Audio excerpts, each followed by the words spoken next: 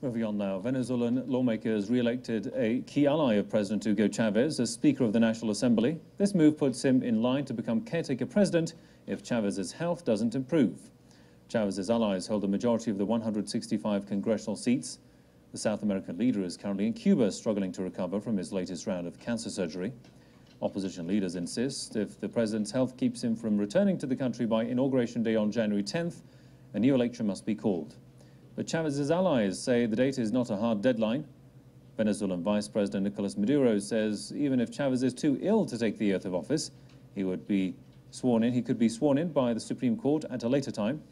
If a new election is called, the Speaker of the Assembly must lead the country until results are in. The President enjoys a permission, which is in accordance with the Constitution of the Bolivarian Republic of Venezuela, and this permission will be fulfilled. They can spin it however they want to, and they can look for whomever they want, but the 10th of January will never turn into a space for the will of the people and of the street expressed on the 7th of October to be rejected. Well, from Detroit, I'm joined by Abayomi Azikiwe, political commentator. Welcome to the program, sir. Mr. Azikiwe, just how will Chavez's poor health conditions have an impact on his presidency and his group of allies? Well, I believe that the Venezuelan revolution is a solid one. We heard the statements from Vice President Nicolas Maduro, who raised the Constitution of Venezuela, which has a process for the continuation of the Bolivarian Revolution.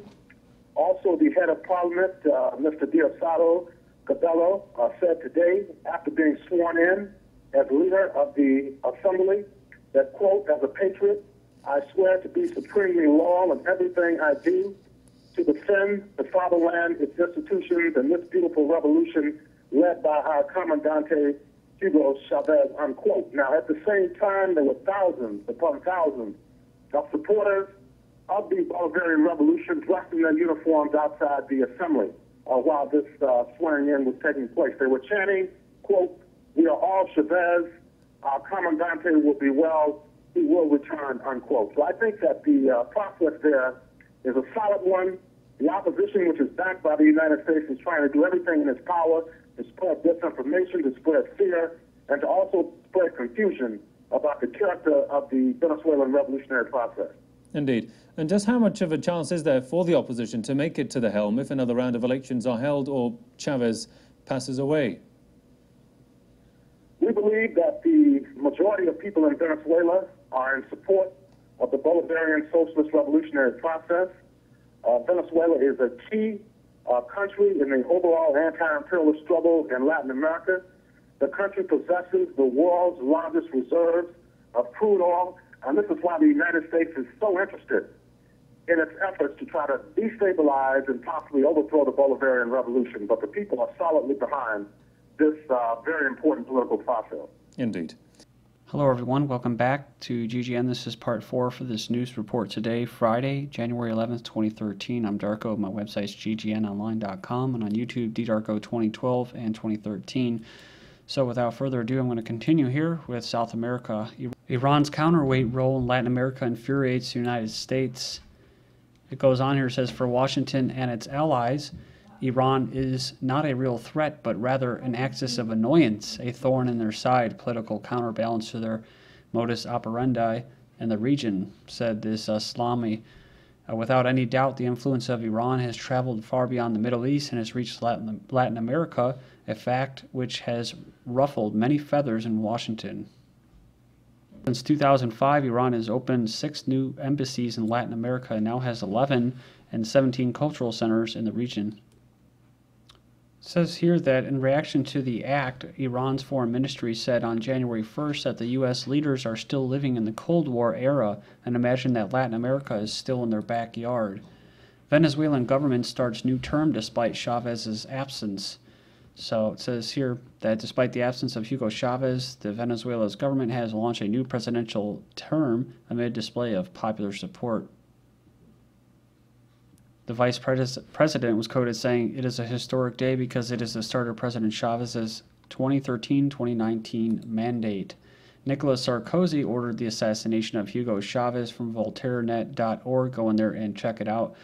So, goes on here, says the Venezuela Minister of Correctional Services has announced on her Twitter account the expulsion of a French citizen known as Frederic Laurent Bouquet, December 29, 2012.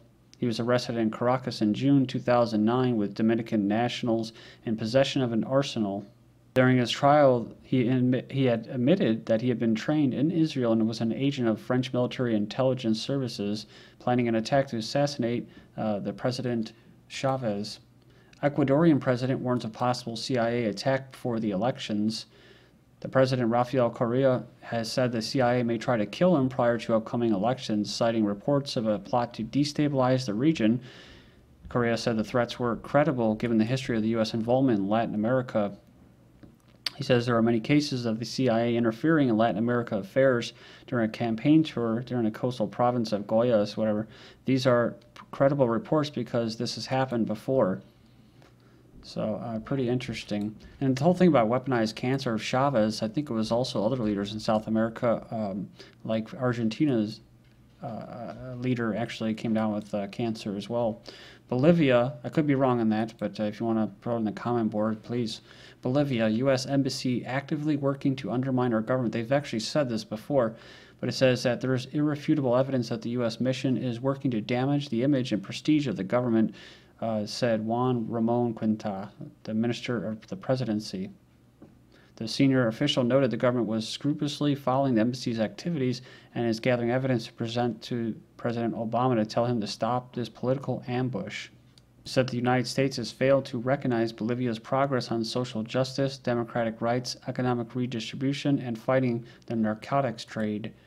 Bolivia is the Saudi Arabia of lithium, so pretty interesting. It says now Bolivia wants to cash in on the value to be added to this precious resource with the opening of the country's first lithium processing plant. President Evo Morales hailed the opening of the pilot plant on the edge of the salty desert, a historic day for Bolivia. It says Bolivia has a troubled history of natural resource extraction. This left-wing indigenous president has been trying to ensure at this time that the riches from its vast natural resources stay in the impoverished country, saying over the past 5 years that Bolivia will never cede control.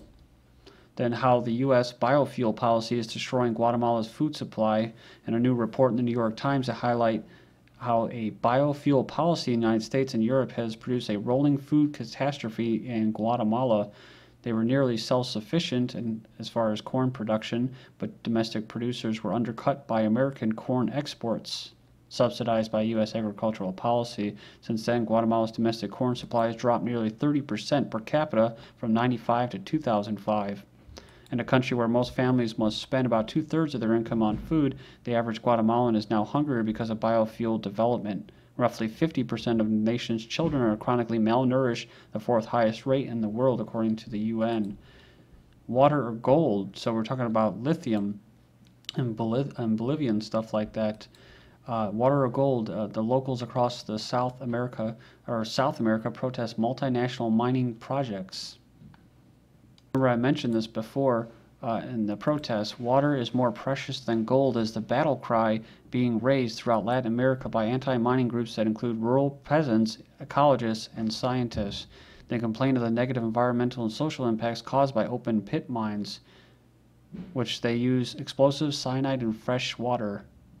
Again, in Bolivia, they seized the Spanish utility and forced nationalization from January 3rd. So it says here, Spain's company has gone the way of Respal in Latin America as the Bolivian army has seized its buildings on orders from the government to nationalize the utility. On the eve of New Year, Bolivian President Morales ordered the nationalization of 4 business units owned by Spain's largest utility company. Hours later, the army and police seized the company's offices. Next up, we have a report saying a rogue nation could hijack globalist-patented geoengineering schemes. So pretty interesting, isn't it? This engineering of the weather, as if it's not going on already. It is a rogue element. Nobody knows if there's even people flying these planes or if they're being controlled like autonomous drones. And you'd be hard-pressed to find someone that can really start showing you things like the Wellsbach cloud seeding patent, the laws that were written around cloud seeding and weather modification back in, the 70s with UN treaties and charters and stuff like that, because they were aware of this. Dennis Kucinich, he talked about a little bit about the space weapons and exotic weapons ban. National laboratories, working on nanoparticles, the U.S. Navy, the NOAA, all of these different groups, the CIA and Evergreen, possibly supplying the planes. There's just so many entities that are in this global geoengineering process that it's hard to really to show somebody, this is what's happening. They want to know who's doing it. Well, who's not doing it? That's my question. It says the 2013 World Economic Forum report, a country or small group of countries precipitates an international crisis by moving ahead with deployment or large-scale research independent of the global community. In the World Economic Forum's annual Global Risk Report 2013, the world is being warned that a rogue nation or individual could hijack global climate change for nefarious purposes. The report mentions several possible scenarios or X factors which could occur in the coming year, among which a geoengineering nightmare, according to the report, in which a country or small group of countries precipitates an international crisis by moving ahead with deployment of large-scale research independent of the global community. Of course, they've already been doing this for at least 15 years, if not 50 years, so it's already going on. The global climate could, in effect, be hijacked by a rogue country. Well, it is. When it drizzles, like it did yesterday, we're here in January, it should be frigid cold and stuff like that, and this is in Chicago. We get this, it's been warm out the last couple of days, not natural, this is totally engineered warmth. And people say it's nice and beautiful. It's not. They sprayed us with aerosols, chemicals that make us sick and make the trees sick and all the plants and our food supply sick, our water supply, our air that we breathe sick and poisoned. So it's not good and nice when it's warm when it's not supposed to be. But it brought a bunch of drizzle rain, the chem rain, as I call it, slow drizzle all day. So they're already manipulating the environment. But it says that this rogue country or even a wealthy individual with unpredictable costs to agricultural infrastructure and global instability. Go in there and check it out. Links will be posted. Then we have world's oldest trees dying at an alarming rate from December 7th, about a month ago. Research shows 10 times the normal death rate. So it says the very disturbing trend finds the planet's oldest trees have started dying at 10 times the normal rate, a change that could greatly damage the planet's ecosystem and biodiversity. So it's pretty interesting because you'll see videos on YouTube about people showing how these trees, especially around the drought, have just been devastated. It was actually before the drought. I saw a video.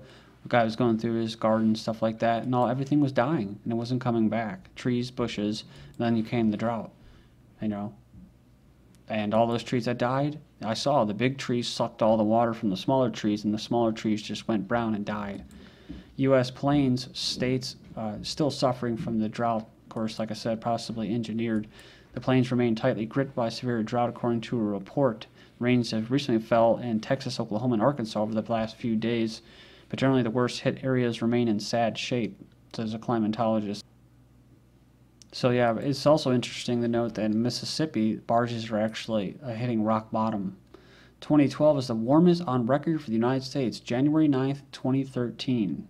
So pretty interesting. Makes the warmest year on record for the U.S. and the second most extreme weather ever. So early 2012 European cold wave. That's right. Early 2012 European cold wave was a deadly cold wave that started on January 27, 2012 and brought snow and freezing temperatures much to the European continent. There was 824 plus deaths. Also, the heaviest snow was recorded in the Balkan region. Russian cold hit 123 amid bitter winter and weather. Also, in the Ukraine, people died as well from the 26th of December 2012. And it's just normal, right? How a rare snowfall hits Jerusalem. Yeah, snow in Jerusalem, and it's rare. Epic cold snap hits Southern California. Orange County, San Diego, freezing and flooding could be next. So yep, that's talking about the crops getting destroyed like the drought. Catastrophic hundreds of wildfires range in Australia amid record heat wave. And they say, forget global warming, Alaska is heading for an ice age. Actually, the 49th state has been long labeled one of the fastest warming spots on the planet. It says that's not news to Alaskans who've been coping around to 50 below during the coldest winters in 2 decades. And we'll return in part 5 with this eco-fascism or terrorism. Thank you.